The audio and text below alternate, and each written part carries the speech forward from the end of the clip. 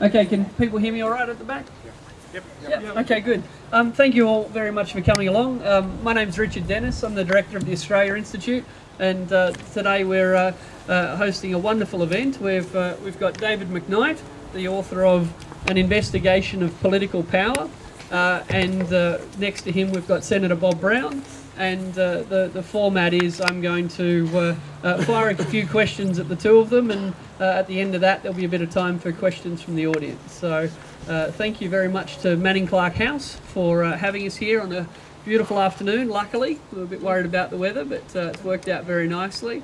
And to Bridget and to Ben and to other people who helped get it organised, thank you very much. And if you really like what David and Bob are talking about today, then I'll just put another plug for David's book, which is, of course, you can purchase over there. So thank you again, and without much further ado, I'll put my first question to David McKnight.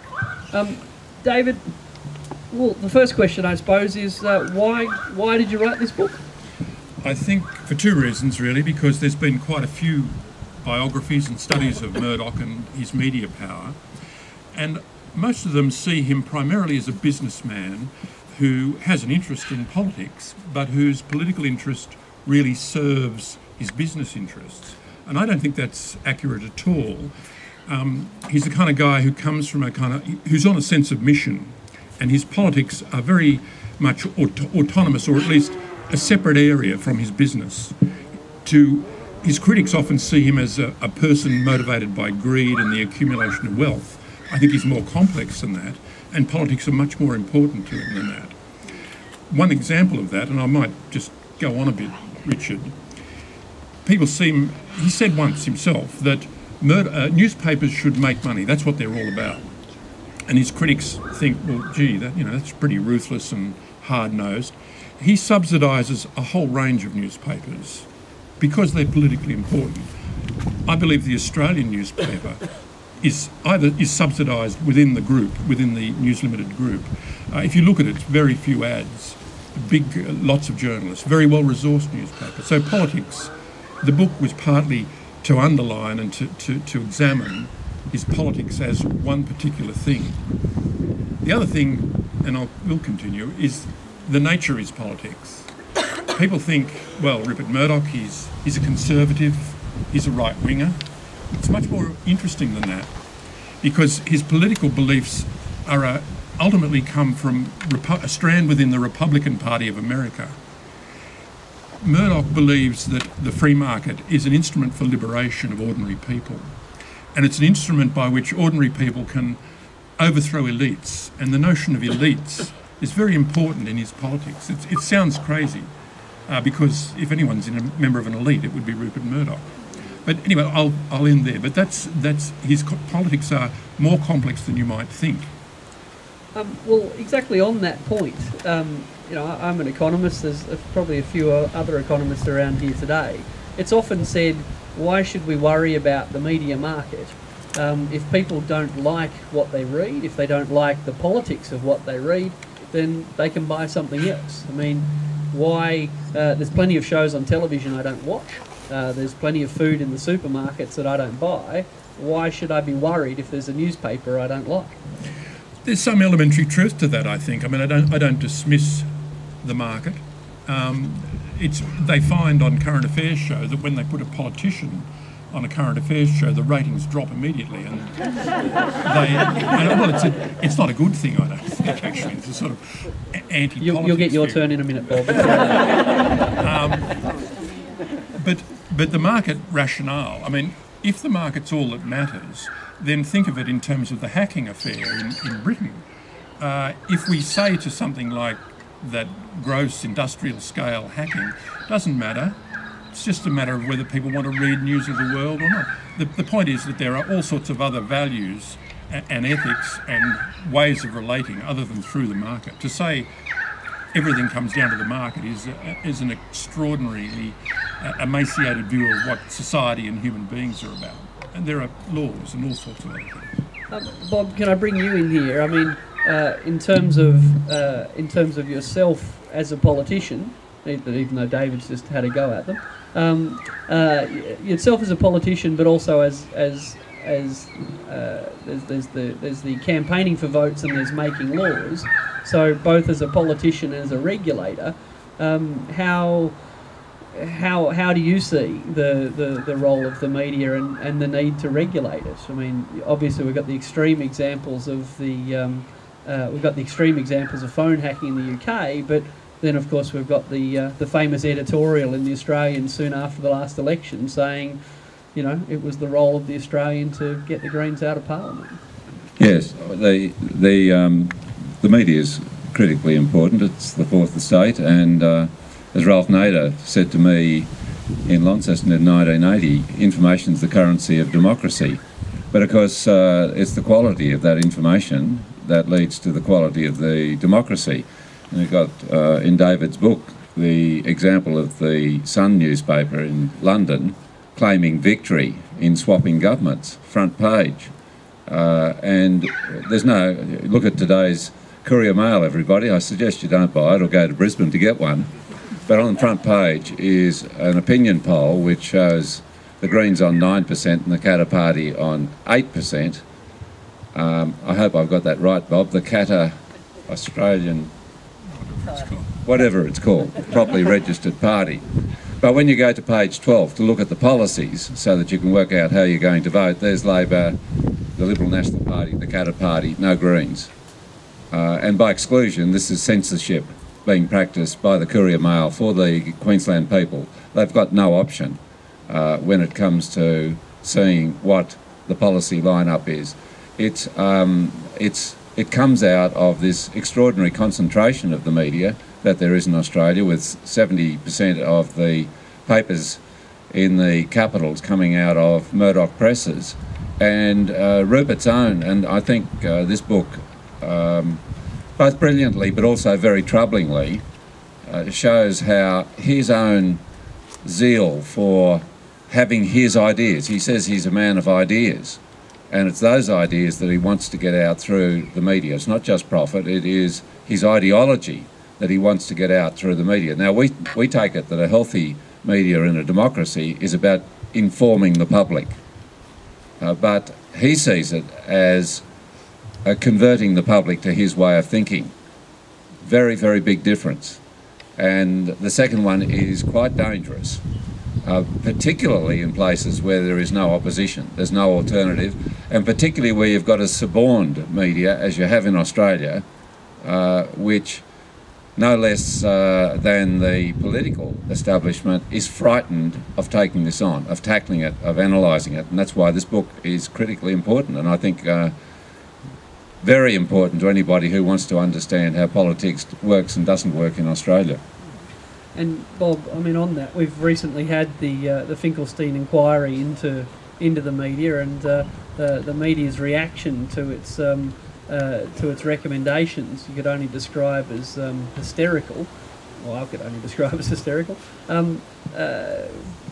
How as a politician who's got concerns about media power, how can you do anything? How can you inform people about that, except through the media? And yeah, I mean, obviously we can organise a few more events like this, but what's the plan? How do we get Australians to understand the media when we actually rely on the media to explain things to people? Well, it is a catch-22, but organised events like this are critically important.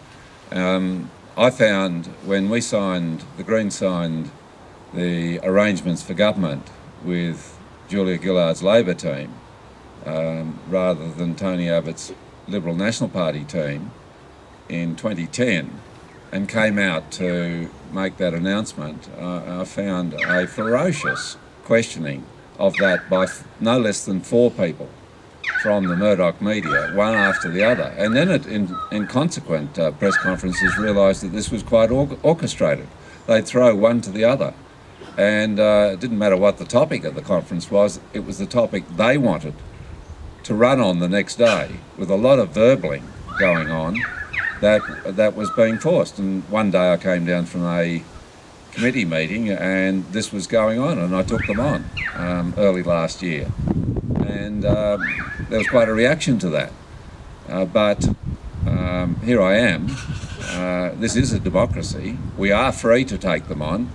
But I think we're all, and I'm talking here about politicians, far too supine about the media. And I've had a senior minister in recent years say to me, with a huge announcement about Australia's future, if I don't feed this to the Telegraph or the Australian in the lead up to it, I can't say that I'm going to get a good press. And when I saw the Prime Minister walking up the stairs in Sydney last year to be greeted by the news media personnel, Mr. Hartigan, at the top of the stairs, as if, you know, you're entering a temple of all power, and even the Prime Minister has to get out of a car with televisions going to walk up those steps. Well, I've never had an invitation from Rupert. You know, I sit by my letterbox and would welcome him to... I have had the editor of The Australian through no less than 3 journalists last year say that he would like to meet me. And on each occasion I've said to him, well, here's my number. He's welcome to come and see me any time. And he never has. And I presume this is because the hubris of the Murdoch empire is such that politicians go to see them when it gets to executive level. It's not the other way around. Well, I'm not into that. I'm just one who's quite happy to sit by the letterbox and wait. Thanks, Bob. David, I mean, on that, I mean, and to some extent, you know, it's the whole point that you're making in the book. But how comfortable is Rupert Murdoch in wielding political power? How familiar is it to him? And as Bob's just alluded to, how structural is that sort of expectation? Well, it goes right back into his life. I mean, in 1963, he broke into the Sydney market, bought the Daily Mirror, and at around that time got to know Arthur Calwell. Most people today have forgotten Arthur Calwell. He was the leader of the Labor Party in the early 60s. That put him on, I think it became a bit of a drug, a bit of a, in a metaphorical sense, that he was mixing. He found that, and his father would have told him, if you have a newspaper or a series of newspapers, politicians really respect you. They want to talk to you. They want to be on your good side. Just picking up on what Bob said, I mean, it was Tony Blair who came out to a big News Corporation conference in Hayman Island in 1995. Bruce Guthrie, the editor, former Murdoch editor, said that he saw John Howard in the 80s, when Howard was opposition leader, in the anteroom of Murdoch's office. And Howard's hands were shaking so much he'd spilled a glass of water. You saw Kevin Rudd go to New York to meet Murdoch. I mean, this is deeply symbolic and important, that they go to him. He doesn't come to them. And in terms of the media's reaction, in particular the News Limited reaction to the Finkelstein recommendations, I mean, are there examples from in other countries where people have sought to regulate to try and limit the kind of power, or is Australia kind of unique in that no one else has probably got 70% newspaper ownership? Difficult question, Richard, because I haven't studied media regulation in other countries. I mean, I think what you can say about the reaction, and it's been an extraordinary reaction, I mean, it is hysterical. There was a very good article by a guy called Sam North, who's a former managing editor of the Herald, and it's one of the few articles which said, look, let's calm down here. I mean, this is lots of sections of business are regulated by the big bad government funded, under statutory controls, lots of sectors of society. What's so different about the media? The actual media council that is going to do the regulation, half of it has to come from the industry. It's not going to be some anonymous bureaucrat in Canberra. You know, I mean, it is very precious. I think it's very romantic for journalists and editors to see themselves in some heroic mode fighting a big bad government that's determined to take away their power. I mean, there's been regulation in the television industry on similar kinds of lines, or under law. Has there been a takeover of... I mean, television is licensed by governments. There is no government control of Channel 9 or Channel 7. It's absurd. And it is quite hysterical. Just putting you on the spot here, because I don't know if you've thought about this at all, but one of the more visible campaigns that particularly the Australian ran in recent years was the campaign against the proposal for a Charter of Rights, which, in terms of Murdoch's politics of freedom and individualism, seems a bit odd. Listening, it only just occurred to me then, there they are raging against government regulation of potentially freedom of speech. Yet when there was a proposal to enshrine some form of charter and rights... The problem, Richard, is that you expect consistency. I mean, when senior people and owners of media talk about freedom of the press, I guess there's one part of them that is sincere, but a lot of it is their commercial freedom. That is what they're talking about. There is some overlap there, but really they don't like regulation. I mean, one of the most acute statements about News Corporation, and it was as a result, bouncing off the hacking affair, is that the culture of the organisation is a culture of contempt for rules and contempt for governments. That's the sort of bottom line. That's where it starts. That's why you have something like hacking occurring. And so when that kind of corporate culture meets a judge and who's decided that, or who is prescribing, suggesting some form of regulation, there is such an extraordinary reaction. Well, that's probably not a bad segue into something that's probably of interest to a lot of people here. And you've got a chapter on this, obviously, is climate change.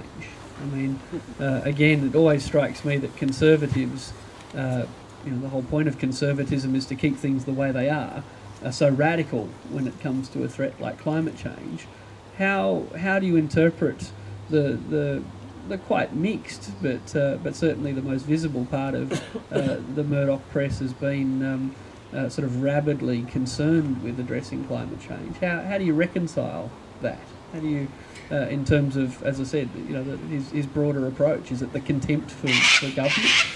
Well, there's so many things you could say about that. I mean, there is a history of denying science in News Corporation. The Sunday Times and other newspapers in the 90s proposed a campaign, or ran a campaign, that there was no link between HIV and AIDS. This was just the politically correct views of a medical elite, they said, which is a similar kind of riff to what they say on climate change.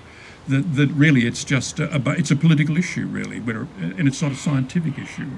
The Australian can with a straight face say, well, the science is not settled.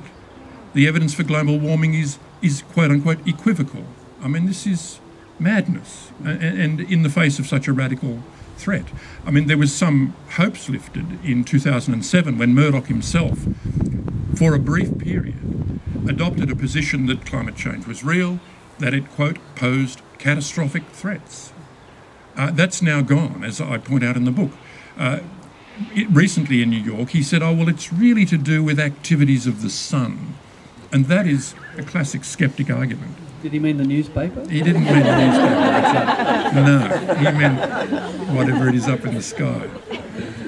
Bob, how much harder does it make your job in terms of trying to lead a public debate on an issue like climate change when there's a proudly campaigning newspaper that proudly campaigns for a rather unscientific approach to these issues? Well, really it brings us into focus as Greens, because we're not to be deterred by that scepticism, and it's a very dangerous scepticism that is captured by the majority of the newspapers coming out, because they're owned by the Murdoch empire, and in turn that influences the ABC, and which has had a lot of skeptics on programs both on TV and radio, which would not have been there had it not been for the flow-on effect that comes from the Murdoch empire. I don't say don't have Lord Monckton on, Late Line, and so on, but there has to be a reality check on that. And we're on a planet with extraordinary problems, and I think Ruper Murdoch did, for a couple of years, he did look at it. He was changed, as you say in your book.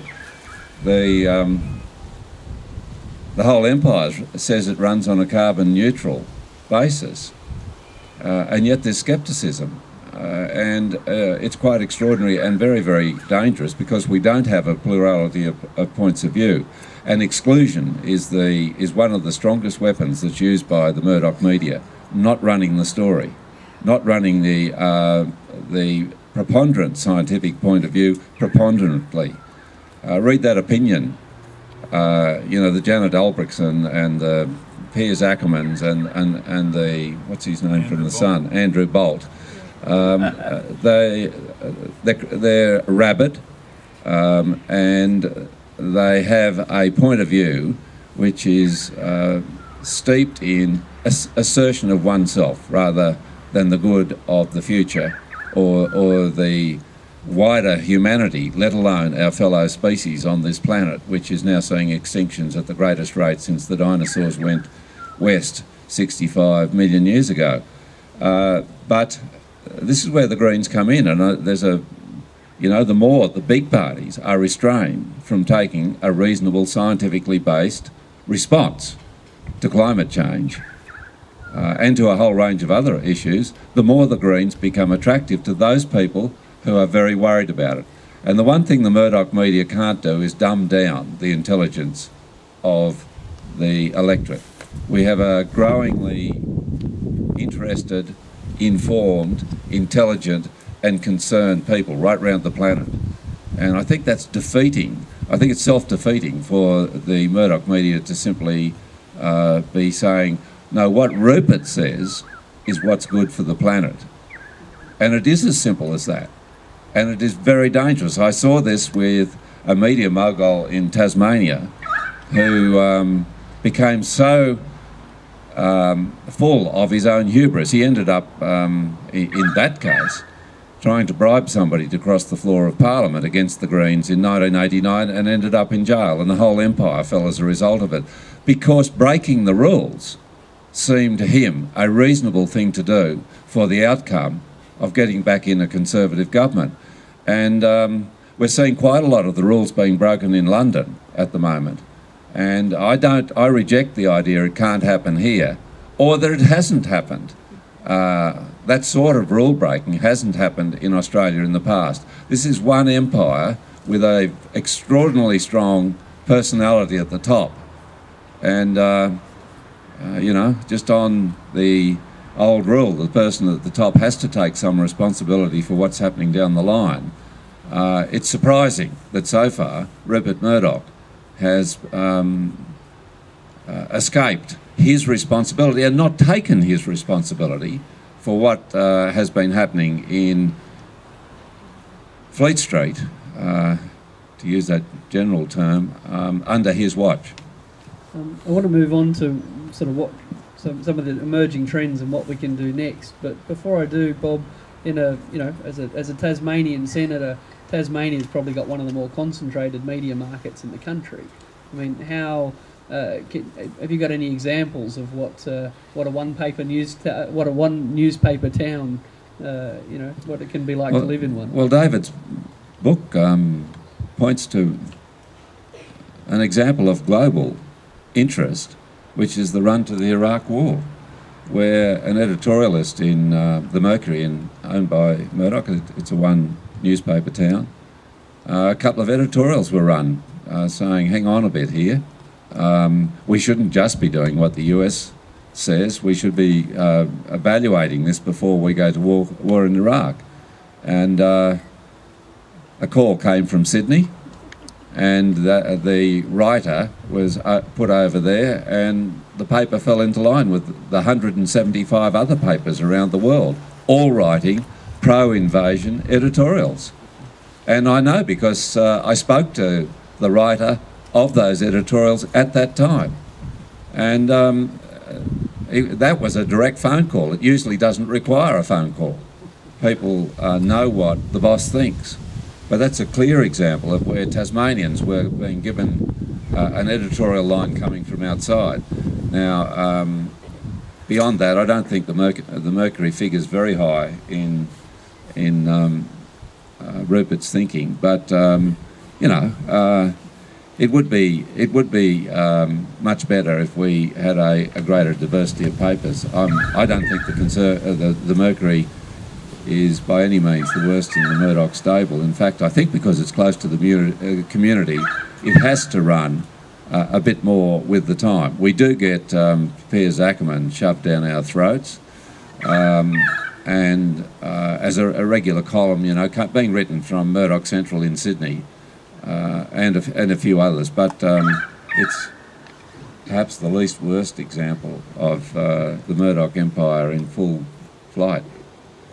David, why was the war in Iraq that important to Rupert Murdoch, or was it just such a clear example of sort of uniformity? And as Bob said, 170 papers around the world, all sharing a subconscious conscious. Well, it was very important to Rupert Murdoch, to understanding him, because I think most people would remember back that the group within the Bush administration that was really pushing the Iraq war, that wanted to go to war with Iraq within days of the 9/11 terrorism attack, were collectively known as the neoconservatives, the neocons. Murdoch had been funding them for the previous 10 years. In 1995, he'd bought or set up their influential magazine in Washington. I mean, this is a sort of hidden little bit of history and their view was right from those days that Saddam Hussein had to go, which is not a bad thing in some ways, because Hussein was a monster.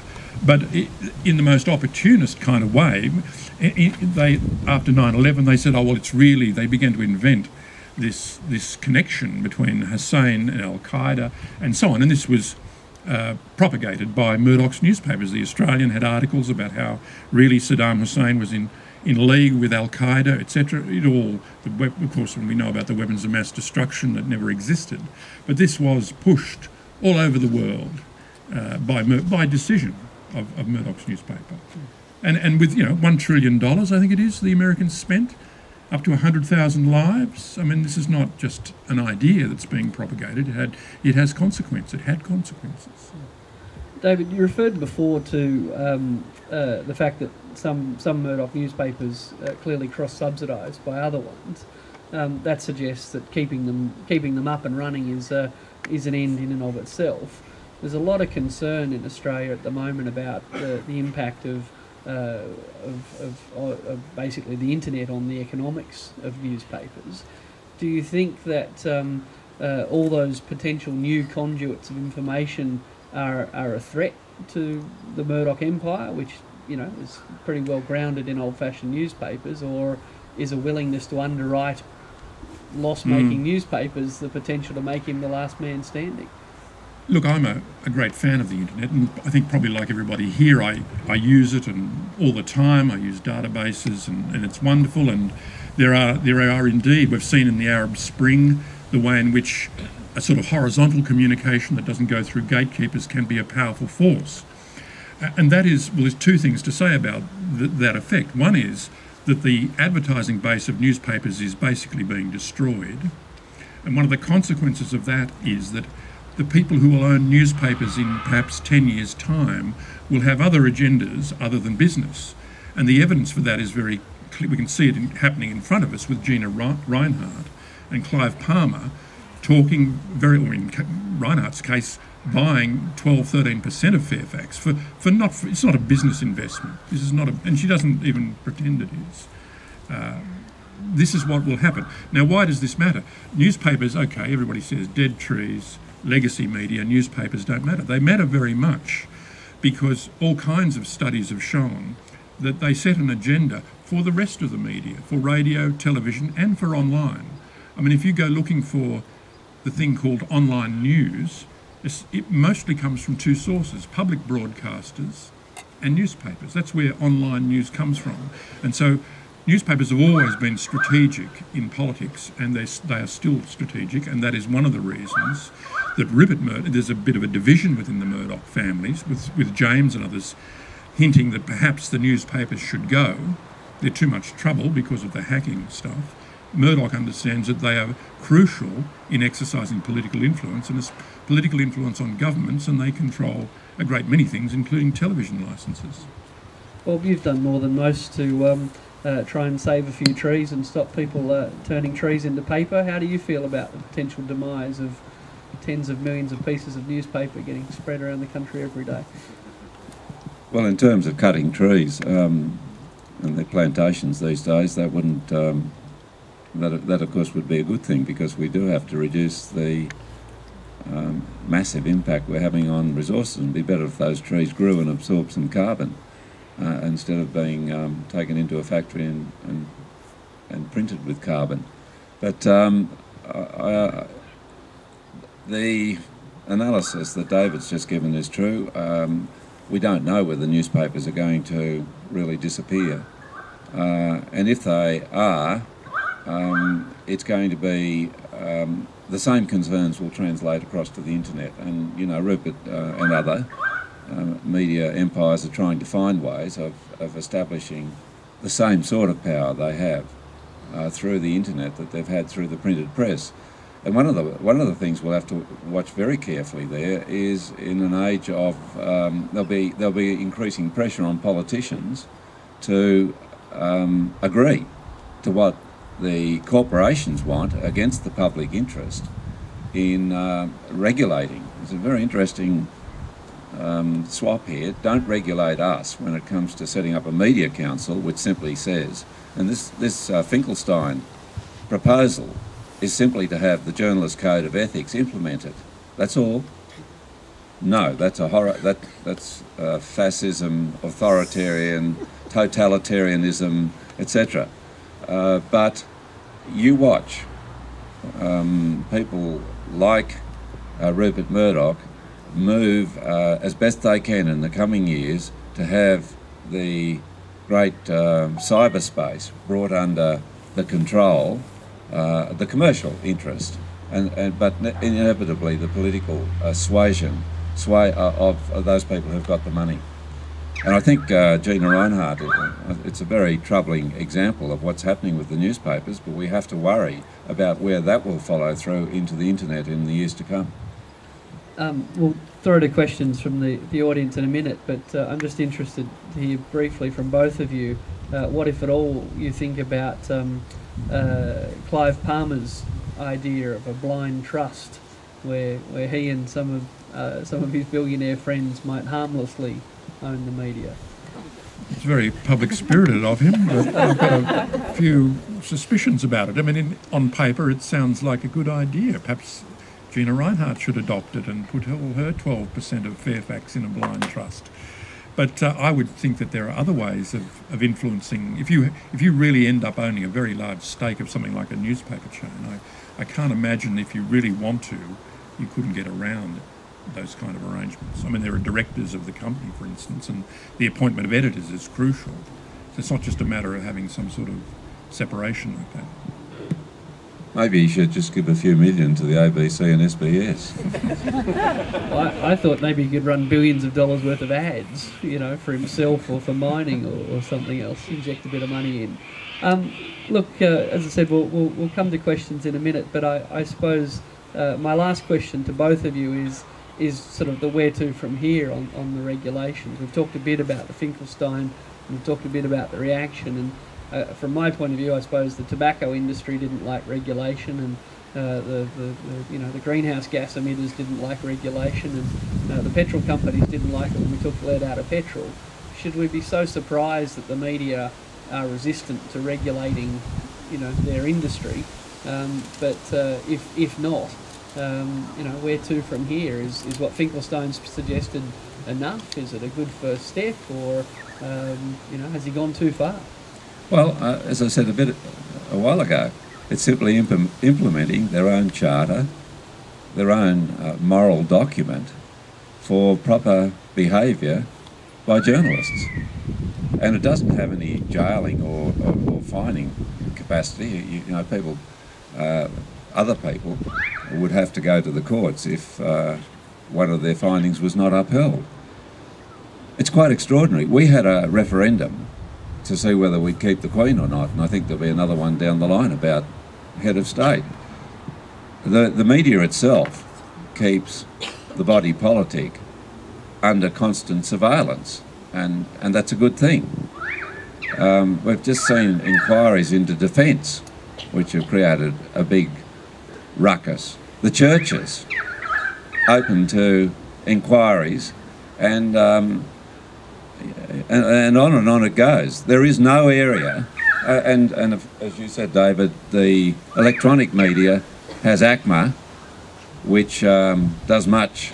It's a bit toothless, but it has the potential to look after the public interest. But when it comes to the printed media, no. It's quite an extraordinary thing, because the print media itself is in pursuit of inquiries every day of the week into everybody else, but none the other way. It's quite a precious point of view from and I am amazed that there aren't more ethical, high-minded, resolute, strong backbone journalists who haven't come out and said it would be a good thing for our whole camp if we had a regulator who saw our journalist code of ethics and said, stick by that. Otherwise, what's the point of it? Just in terms of where to from here, I'd pick up on something Bob said earlier, which is that politicians are bluffed by the media in some cases. I don't mean to diminish Murdoch's power or the power of media to set an agenda, but if you think back in the last 20 or 30 years, every progressive movement that has ever risen, including ones that Bob's been personally associated with logging, the women's movement, all kinds of movements have had a hostile media, and they've still won. They've still won. I mean, media power is not absolute, and that's an important thing to realise. And it is quite possible for, if you take initiatives, if you do good things. I mean, if you look at the coverage of federal politics and the way it's been transformed through the breakthrough that the Greens have made, it's very good. It shows if you take initiatives, if you have other voices, you can, with all the distortion that has happened and the hammering that the Greens have got, they have helped change the debate in the real world. So media power is not absolute. So where to from here, I guess, is to try and build those progressive movements to push aside the kind of hostility and poor reporting that they get. Okay, your turn. I'm just going to set the microphone up here, so if people want to ask a question, maybe just make a bit of a queue. Everyone's very shy. There you go. And if we can keep questions short, that'll be good. Okay, thank you very much. Oh, sorry, you might have to hold it in your hand, perhaps. Okay, thank you for coming today and having such an interesting discussion. I'm a very naive observer, but what I'd like to know, and I don't know if you can answer this, in the context of the discussion today, I'm really amazed that the boat people are still on the agenda, given the small numbers and the other huge issues that face Australia at the moment. Why are politicians letting this take over the agenda of politics, if you like? Does that make sense, that question? Like, why are we still talking about that when it's such small numbers? Well, I think you'd have to ask the media about that. And we have to say, yeah, why is it that there's such concentration on people coming here in small numbers in boats when they're coming in much larger numbers in jets? One difference there is that if you're in a boat, by and large, you don't have a wallet with you. If you're on a jet, you have $250,000. You can legitimately come to the country and become an Australian because that's the way the law is written. So we do live in a world where wealth counts.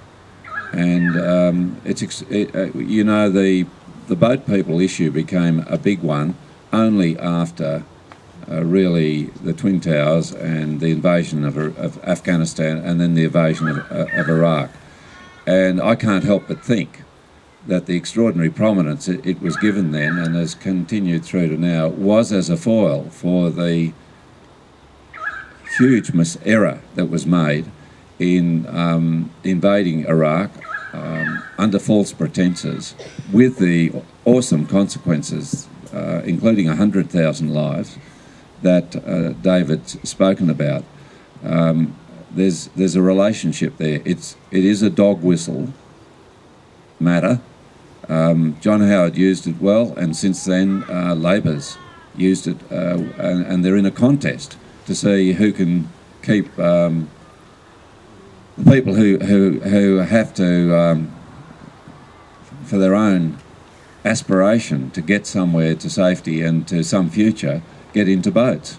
It's a very good question, and I find it extraordinary. But no other country in the world's quite reacted in the way that Australia have there. And Australians are good-hearted, generous people.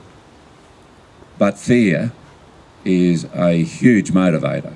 And the old parties and the media have used it quite unmercifully. Well, I agree with Bob, but I think there are deep reserves of insecurity and tinged with racism in Australia. The point is that politicians give the lead. They press that button. Howard did it, and Abbott's doing it. And the media, to some degree, reflects that. To some degree, they like to whip it up themselves. But, you know, the problem is real out there in the community, and it's politicians' lack of leadership, or the particular opportunist kind of leadership they give, that they can use it, as Bob says, for fear. Thank you. Thank you very much. Actually, a quick comment. I think there's one newspaper in News Limited that didn't fall into line over the Iraq War, and that was the Post-Courier in Papua New Guinea, without any sanctions being taken against it. Question for you, David, would be, you say you don't really recognise the Ruper Murdoch from many of the earlier biographies. Could part of the reason, or a possibility, be that Rupert Murdoch has changed somewhat? That is to say, the Rupert Murdoch of Hugh Lunn's biography may not be the same Rupert Murdoch as your biography. And in what ways do you think he's changed over time? I think he's become more political. I mean, I think in some ways the late 90s saw the creation of Fox News in the US. A little later, the build-up to Iraq. I think, if anything, he's become more and more entrenched. But I think the earlier biographies were dazzled by his business deals, and as a business person, whatever qualities that takes to be successful, he is extremely successful. And so I think those biographers were pretty dazzled by it. And I mean, there's a crude fact that, you know, there is a market for business biographies, and so his deals were the centrepiece, and the politics was seen as an adjunct to all that.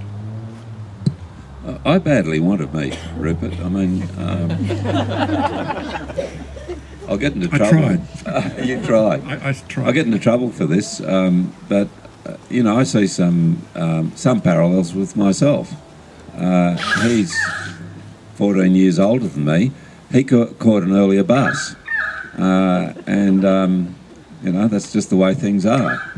But it would be, I'd find it fascinating to talk with him, and I think maybe he's a little concerned himself. John Howard may have been frightened to go to see Rupert Murdoch. I think Rupert would be a little bit alarmed to come and talk with me. And I say that seriously, because I think he knows that there is something about what the Greens are putting forward in economic, employment, environmental, social policy, which is cohesive and which is attracting people.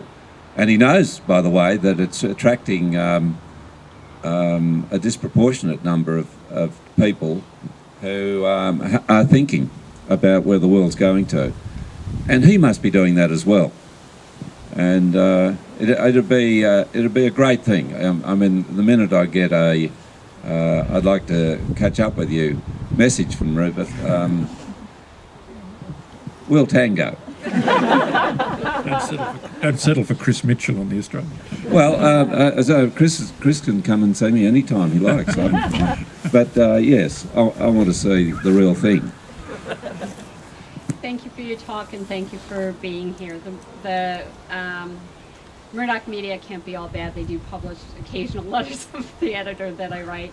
Question for both speakers, and sort of a contrarian question. We can beat up or complain about or be afraid of the Murdochs and the Reinhardts and the Palmers and everybody. On the other hand, don't we as consumers of the media have some responsibility to consume a little bit of all different kinds of media? The lefty, the righty, the centery, the whatever. And don't we have a responsibility to help share our observations with others? In other words, isn't it not only their fault? Don't we have some responsibility as well? Well, thank you. I'm wondering about the left media, where I can go and buy it. But that having been said, and we don't have a mass left media in Australia at all, let alone a green media. But that being said, my last letter wasn't printed.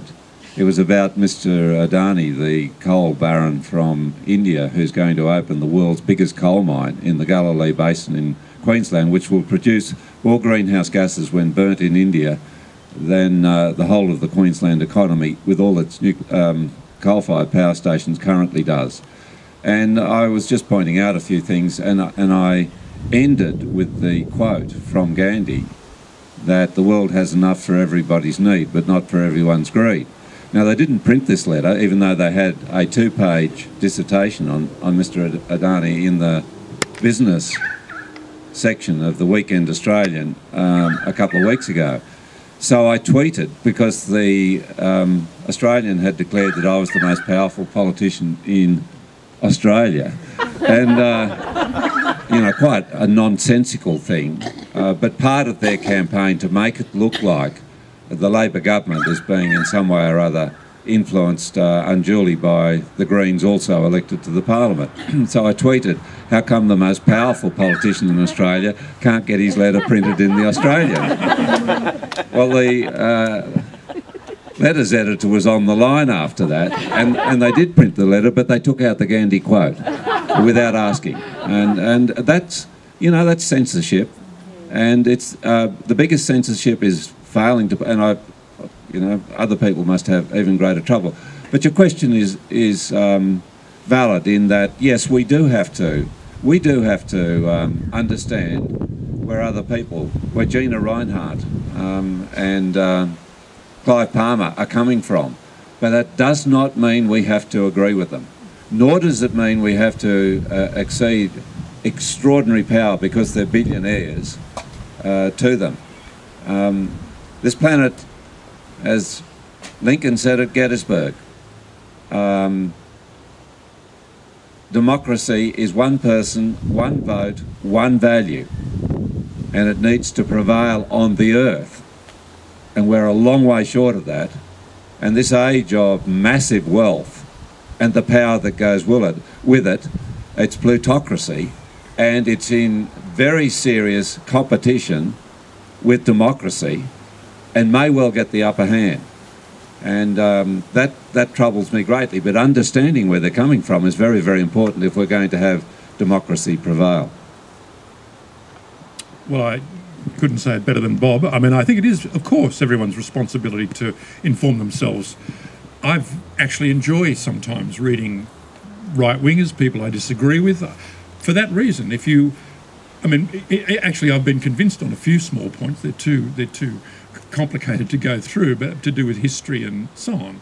But it's important to understand people that you are critical of and who are critical of you. I mean, that is how a rich debate happens. And I mean, I think it was the Bible that said, know thy enemy also. So important to understand. I mean, that's partly what the Murdoch book's about. It also said, judge not lest ye be judged. Well, that's right. Well, there's limits on both, of course. I just wondered whether you thought Ruper Murdoch could bounce back from the hacking scandal with the launch of a new Sunday newspaper in the UK and his son stepping down from, James stepping down from Fairfax, or whether it's done him untold damage. Look, Murdoch, I think, on some level, metaphorically, is unstoppable. I mean, he's opened the Sunday Sun to replace the News of the World. That was always the plan. I mean, this guy is not going to be shamed into retirement, and he's certainly not going to retire during the hacking scandal. That's not the kind of guy he is. This will be the last time, the last sort of occasion that he would do that. His big problem is he wants to, for someone who opposes establishments and opposes monarchies and elites, he wants to create a dynasty with his children in control. His biggest problem is that he can't step back from control of his media empire. And this is very obvious. I mean, Lachlan tried to run the joint, and Dad wouldn't really let him. And James has tried, and he's been shuffled off to the US. And Rupert and his lieutenants in Britain are running the counter-fight to hacking. So I don't think he's going to, he's a person who really, it's very hard to stop. He's got a hide as thick as anything. It's just interesting that Gina can't let go either. It's related to that. How serious is the damage that's occurred, and will it in fact lead to the politicians? Will it lead to the politicians in Britain actually bringing into effect decent regulations? Will they see this as an opportunity to actually start putting in proper, more meaningful controls? I think they will. The question is, will politicians in Britain use the instance of the hacking scandal to bring in better regulation? And implied in the question is, will things really change in the relationship in Britain between politics and the media? I think they will. I mean, 6 months or 9 months ago, politicians were grovelling to executives who may well go to jail in the next 12 months or the next 2 years. The relationship between Murdoch's media in Britain and politicians has changed quite a bit. I don't know how long that will last, but there's been the politicians are running in the opposite direction to Murdoch's organisation, whereas before they were in effect supplicants wanting favours. So that's changed, but that hasn't happened in the US. It hasn't happened in Australia, that kind of dramatic change, and I don't think it will. His organisation fundamentally is still very powerful. It makes most of its money from television in the US. As I've said before, it makes not a lot of money from newspapers. Yep.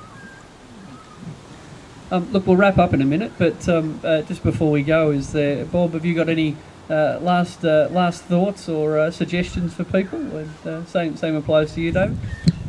No, I think this is a great discussion. As I said, I'm bemused that the extraordinary attacks on the outcome of this media inquiry, recommending that there be very modest council set up with half the people coming from the media to serve the public interest of ensuring that the journalist code of ethics is upheld. The attacks and the relenting and they're amazing in the demonisation and falsification of that outcome are quite extraordinary. Rupert's been worried about communism, but some of those attacks would have done well in the old Soviet Union, and I mean that because it's true. The lack of a public reaction in support of the Finkelstein inquiry outcome is equally remarkable. So one has to presume, even though the Greens will look at legislating if the government doesn't, that if this continues, it'll be put on the shelf. And I think that'd be a great pity. I think it'd be healthy for newspapers, healthy for good journalists, and certainly in the public interest to have those findings enacted. But that really is in a democracy ultimately over to the public, and I think there's a general, you good folk totally excluded, but I think there's a general, as long as the Wednesday specials are there in the papers, who cares? And it's a bit of a worry. Bread and circuses we have to get beyond, and we deserve better from the media, which is, by the way, what the council's authority would be, is largely to right a wrong. When a story's wrong, when a person's misrepresented, when the rules are broken, that's corrected and corrected quickly. That's basically what it's about. It isn't about, and never was about, some politicians taking over the media and telling them what to write, but you'd swear it was if you read these diatribes coming from the media at the moment. So it's a troubling time, because if this very reasonable, rational, minimalist watchdog of the public interest can't be established, what will be, whenever, in the future? I agree with Bob. I mean, I think there's a thesis, or a PhD thesis, or maybe several, in how the media has covered the attempted reform of the media. I mean, it's the least reliable way to get information about the media is via the mass media, particularly newspapers. I think, people should, as I said before, I think these media are powerful, but it's important. We don't live in a totalitarian society. It's up to everybody to write letters, to lay complaints if they feel they've been wrongly reported, and don't let them get away with it. Because if you're silent, then they take that as, there's not really a problem. So I think it's up to us, as well as launching critiques, which I'm happy to do, to also jump in and try and respond. All right. Well, thank you very much, and thanks to everybody for coming along. I'll just, David's too polite, but I'll give his book another plug. It is available over here for sale. The Australia Institute has put this on. We regularly run events like this, not as impressive as this, but hopefully as interesting, particularly politics in the pub. If you're interested, please just put your email address over there and we'll keep you posted. But in addition to, again, thanking Manning Clark House and Bridget and Ben and everybody who's made today possible, can I... Someone... Sorry, I'm getting heckled by Ben. Oh, and Alice. Alice, who, presumably made sure that Bob and Ben got here on time. Can everybody please join me in thanking David McKnight.